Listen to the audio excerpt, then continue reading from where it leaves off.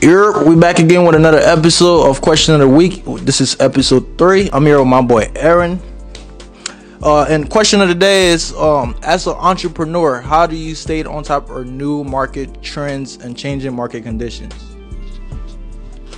So as an entrepreneur that's been doing this for 17 years, I would say stay consistent on creating with videography, photography. I mean, we got everything in our hand with the phone, so utilize that. Shake hands, build relationships with other people that are doing this also. Follow people that are creating constantly so you can still get ideas but also be yourself. So at what point did you look at your business and consider it as a success?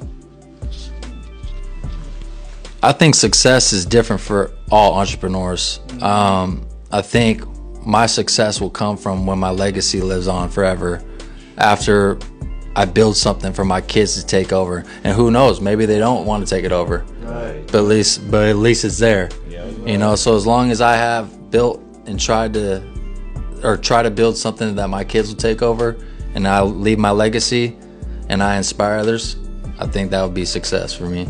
That's fine.